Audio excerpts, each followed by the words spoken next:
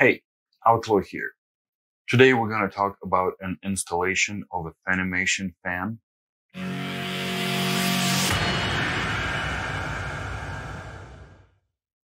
FANIMATION Aire Drop fan, which is a remote operated fan that I purchased at Lowe's. I'm not sure where else it's available. I'm going to go over the whole process of assembling the fan, and we'll also share my tips and tricks on getting the installation better. At the end of the video, I will do an overview where I will discuss the whole installation. Right, so I purchased this fan. It's a FANIMATION Aire Drop. They went with a fancy Air. It's a 52-inch ceiling fan. Since the room is not that big, it should work. Let's open this up and see what's in there. I'm just using a regular kitchen knife to open this. So let's open this and see what's inside this box.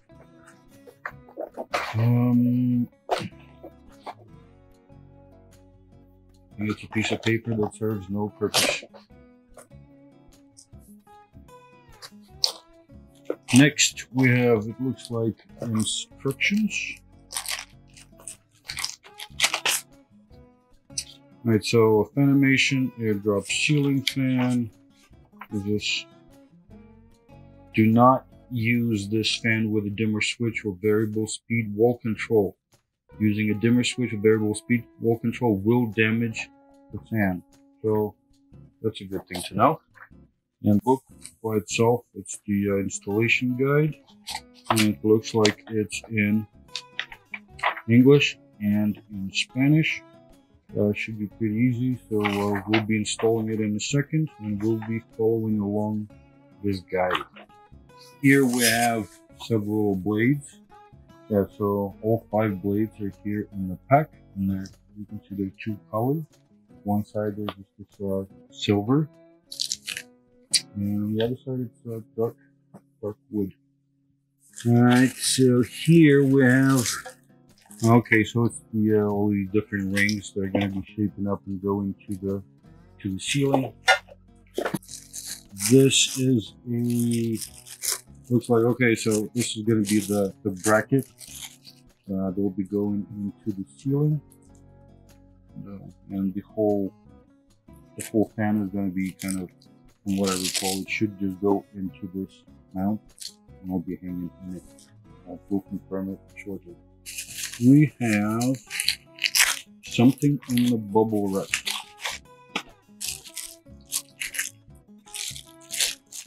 That shows some electrical connectors. Ceiling fan remote controller. Okay, so this is just this is for your remote to be able to communicate with the unit.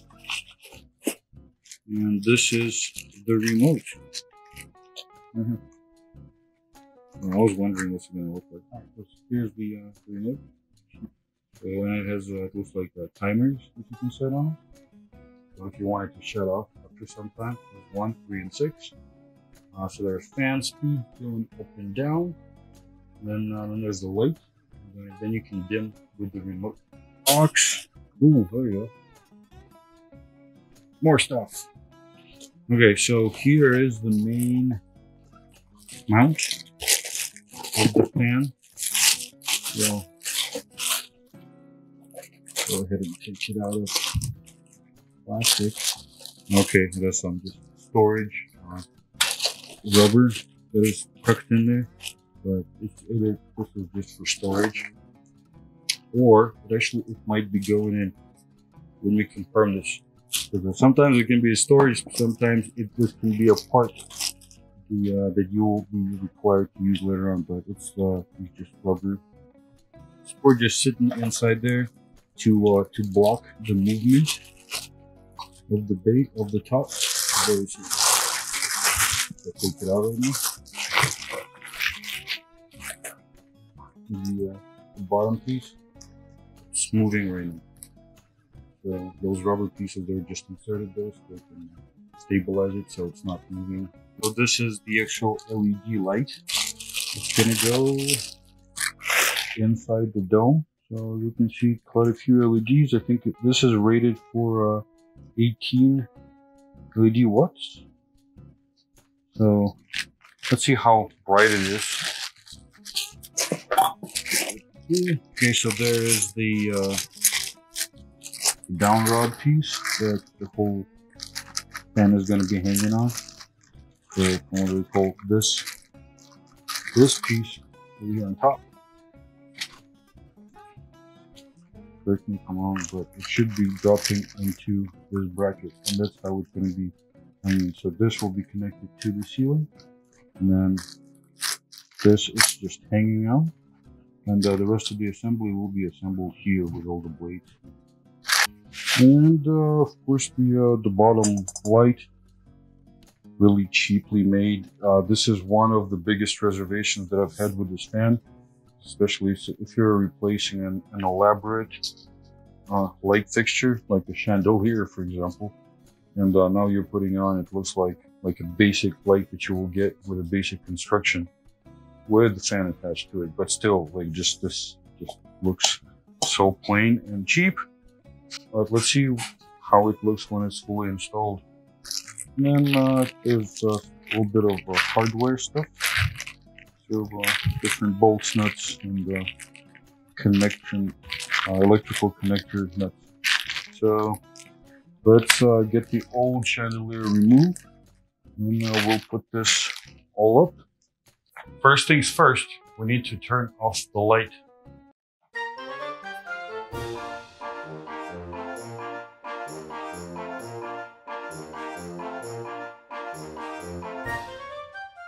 Now you kind of have to unravel those wires inside, so then we can lower the assembly. I see it's, even right now I loosened it up a little bit more, and the whole chandelier just came out. So now we have this connection over here from leftover from the chandelier setup, but we need to switch out to this one here. So this one, as you can see, it will be connected with these two holes, and they need to get connected to this bracket to here on top.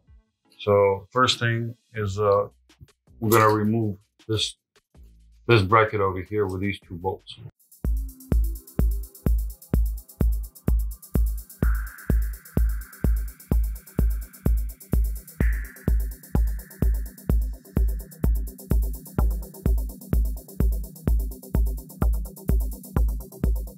Let's read the manual. So first thing is to remove the two set screws and locking nuts of the downrod support from the motor assembly. It's these two. Whenever I'm dealing with a bunch of bolts and nuts, I like to use a magnetic tray like this one. So you see it's kind of like this. So on the bottom it has magnets. Here at the top, you just throw in whatever magnets you want. So I have, right now I have a build going on, a computer build. So there's a bunch of bolts from that. But I can even use the same tray for multiple items. So I'll be able to just put like trays as I need them as they go around. Tip for the future, in case if you want to invest in something that will be useful throughout your life. So it's these 6 screws over here on top. And since like I didn't want to damage anything at the bottom, so I'm using a soft surface, and but in this case it's an ottoman, it's a bit too soft.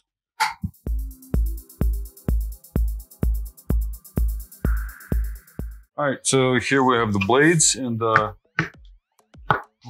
feels like they're made out of like dense styrofoam.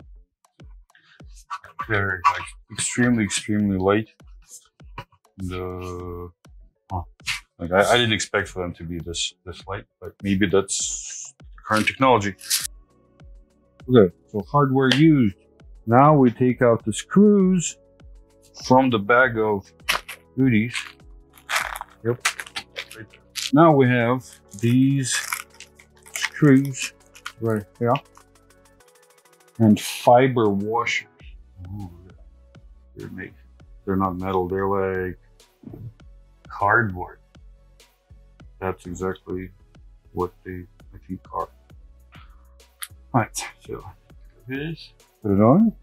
I'll be installing brown facing down, I guess, to be visible since everybody's sitting underneath. So I will be following these instructions. This hole right here, you slide it through, and then there are 3 holes in each one of these things going around. Ooh.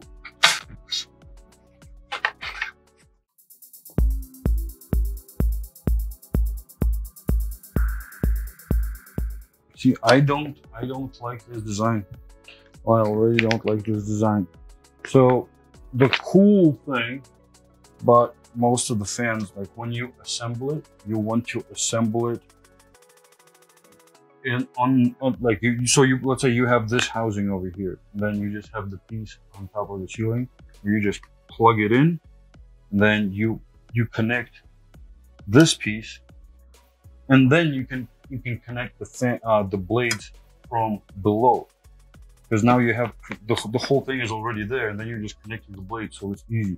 Here I have to connect all of the blades from inside the assembly,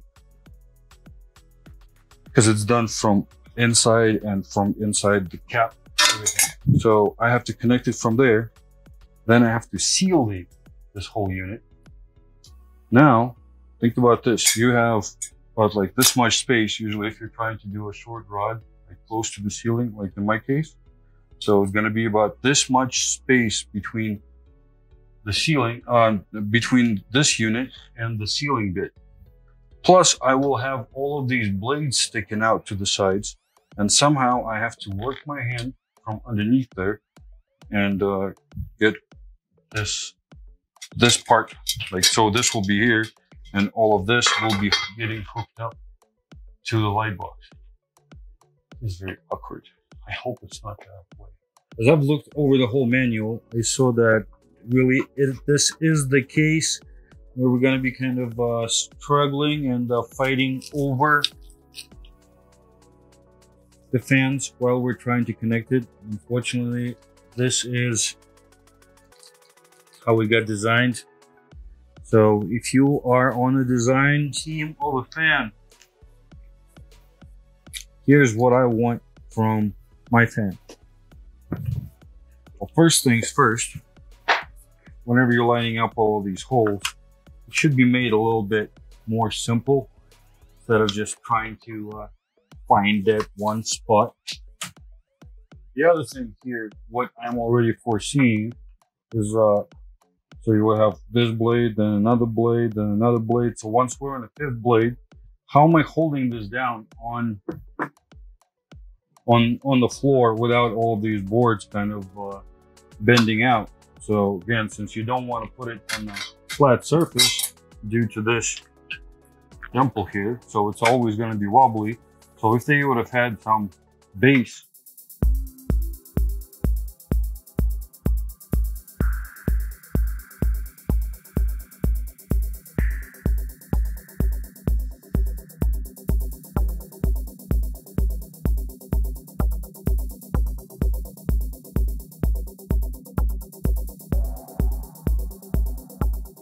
yeah, like the quality of this blade is actually really kind of crappy. I don't know if you can see, but there's like a bunch of indentations on it. It's literally like as if you just had a styrofoam like covered in like a little bit thicker layer of styrofoam.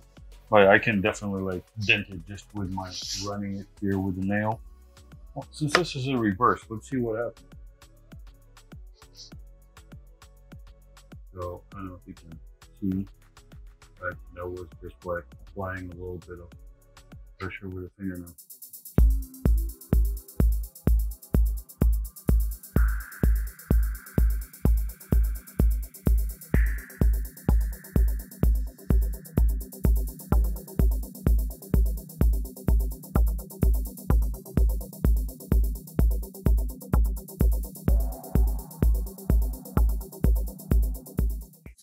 So next, according to the steps, we have this piece over here. It's a down rod. So remove the hanger bolt portion from the down rod by unscrewing the screw. So here's the down rod. And you have the screw. Let's loosen it. Ugh. Wow. This is ooh. It's going, but wow. Huh. Okay. I wonder if they meant it this way, but that was intense. Still not out yet. So there you see it. It holds it. Okay, so now it slides down, and this is what we did. We just removed the pin that was sitting over here, and you see it's just freely moving in and out. So it just fell out. So we'll put it here inside. The screw is still attached, so we keep that in. So next, let's take out this hairpin, pull it, and the hairpin comes up.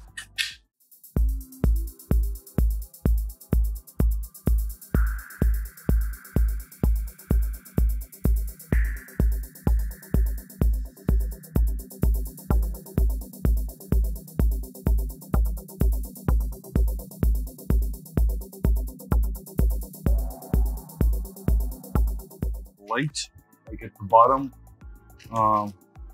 Yeah, well, I think we're gonna, like, at the bottom of this piece, this thing goes in there, and inside of it there's gonna be an LED light shining down on us. So this thing sits, we'll say, covering the whole mount in the ceiling. Then there'll be a rod coming out, and then this will be on top, sitting on top here. So I guess these screws are gonna be sticking out. So then the bottom of this is gonna go over it. Just kind of click in there. So again, we'll put the ball through. So all the wires will go again through it.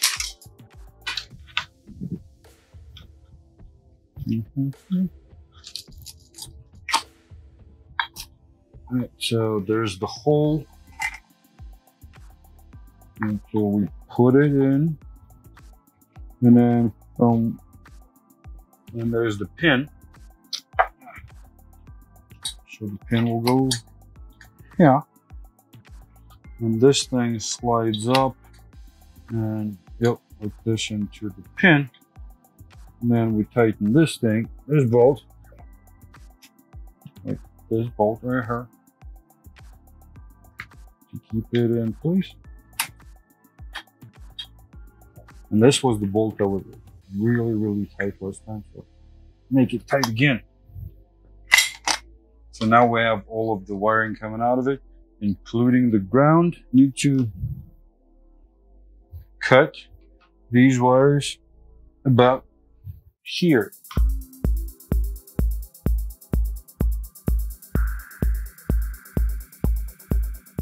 Another really cool tool to have in your toolbox, because if you're doing things around the house, you will always need one of these, connecting the wires into the wires that are coming out of the box. So then I also have to connect this box, which has a whole bunch of different wires going out. And my understanding is that it's going to end up sitting something like this or like this on top of this unit once all of these covers, kind of like this, and this will be flush against the ceiling. So all of these wires will have to be connected. The diagram here in the manual is just, this is insanity. Let me see, where is it at? There. Like this. All right, so before I put these switches and everything and start connecting and start bolting it into the ceiling, this box, for example, right here, the one that's going up there, it has 5 of those divots here, where you can move the mouse into pressing on and off. So it's pretty much a binary code that you're creating here, but it needs to match what you have here on your remote. So make sure to, on the back of your remote over here, make sure that they're set to the same exact setting, the same on and off switches are turned on. before you put this in, because this will go all the way into the electrical box. And yes, technically you could fix it if your fan works or your neighbor decides to start turning on your fan. But if you want to fix it, you will just have to take down most of the canopy so you can pull it out and deal with it. But yeah, quick reminder before I start putting this box high up and hiding it. So bending all the wires out. So I need to slide the ball over. Rod. Yep. Now it is in there, and somehow we need to manage to put all of that stuff in there, including, so we need to connect all of these wires, plus connect that other box of wires. We're going to use these wire nuts to connect the wires. Let's say you have these two wires and you need to connect them. So what you do is you just take them together. You can twist them together, or you can just even hold them together. This. And then you take the nut, you go, and it goes over them, and you just pretty much just screw it on. Like this. Boom. So now you have two wires that are connected inside the screw cap. So as soon as I take off the screw cap, I can break the connection. This is what I was talking about. If I didn't have any blades around me right now, it would have been nice. Cooling box has 4 wires coming out of it, and because it's already designed for the old style ceiling fan that requires all 4 connections, and this ceiling fan is designed for basic box, even though it does recommend strengthening it if it's not too stable already.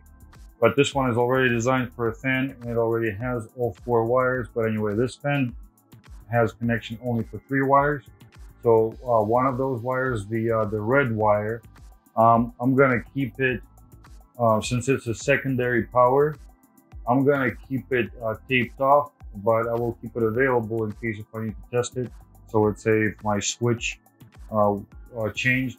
Right now I have a wall plate with 2 switches, and that allows me to control both of those wires. And since before I didn't have one of those plugged in, so it was connected only to one. So I need to make sure whichever switch on the wall plate really controls the wires. And that's the wire that I'm gonna end up using. So I will use the red one, and that will determine which wall switch it's gonna be using. This is gonna be a tight squeeze in there.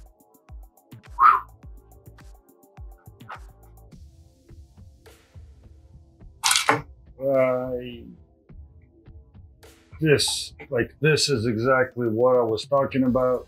But having all of the blades up here, it's just like, who comes up with this? Let's put the cap on and hope that the connection is done well. Because we don't have a lot of space here to play with, like I would much rather use a little bit different caps. Like if we can get the bigger ones that make a much more secure fit. But in this case, there's just not enough space literally. So I'm probably gonna start, like as I'm connecting wires, as I connect the group, like I will start bending them in there and hiding them already to clear out the space so I can go in there, because this thing still has to slide in there somehow. Wow. Let's see, so the next wire is gonna be the white one coming out of the back right here. And this one connects to the white wire from the box right here. Once you start tucking these wires in, there's a lot of possibility for them to come loose. So you want to make sure to connect them as well as you can possibly can.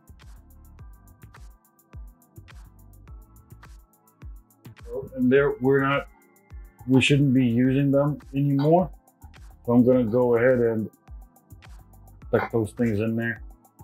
So can kind of see there, it came out.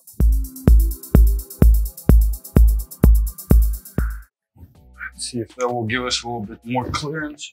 So what I did is I stripped some wire, and then now I just wrapped it around here. So now it should have a little bit of better. Since these wires are not going to be used a lot, let's see how this one holds up. I'll pull one a little bit. All right, well, looks like it's it might stay. So now we have a bunch of other wires that we need to connect, but now we're just going to go with a diagram. I guess it just kind of loosely sits in there. Now we have access to all of these connections, which all have to be just tied in together with these nuts. We're going to connect to this block, which is coming in from inside the light. The white one, again, out of this side of the box, is connecting with the white on the light. And again, put on the cap, green plus copper. And now we just have the blue left. Yeah, when I was looking at this diagram at first, it looked like this spaghetti bowl. Blue, too blue. So at this moment, I'm going to test out if the fan is actually powering on. If all of the connections are done properly, then it should power on. So I'm going to put in the battery in the remote, match the polarity, and see if anything happens. It should not, because right now the power is turned off. So I'm going to turn on the power. Let's hope for no sparks. Alright, I turned on my regular switch that I had it turned on before when I had the chandelier on. So let's see what happens here. Will the fan power on? Look at that. Fan is working. Let's turn it off. So I just turned it off. Let's see if it should stop. Ooh, it's so nice and silent and quiet. So as you can see, that the light is not installed on it yet, and this is how it's spinning. The good thing that we're knowing right now that the wiring actually works, and the fan is powering on. I'm going to put on the light on the unit first so we can test it to make sure that the light works and everything else works, and only then I will close up the spaghetti bowl. Because if anything, I can always take down the light and redo something inside there, but it's better be safe than sorry and make sure that everything absolutely works. To install this bracket to the bottom of the light, we need to remove one of these screws right here, and the other ones should be just loose, because they'll be going into this. As you can see, the removed screw, it has to be completely placed in there, and these you can just slide it around and put it in. So let's take this one out.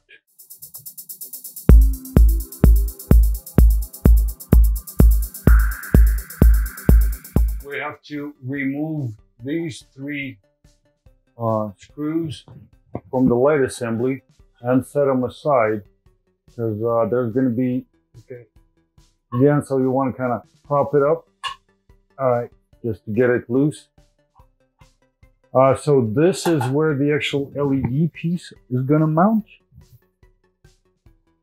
This on the back of it is the connector, so let's connect this thing.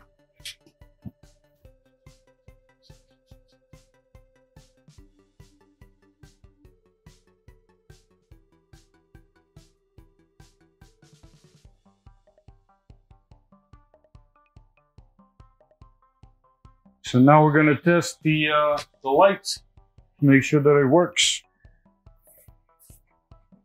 In the moment of truth. And then we turn on the fan. Did it!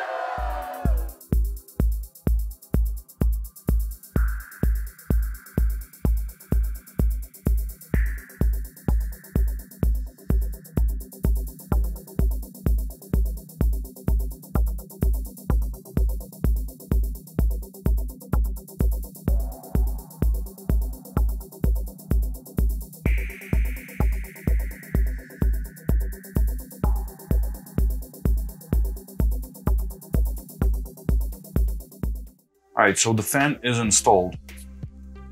It is difficult to install the electrical box that comes as a part of the ceiling fan into the ceiling area to put it into the cage.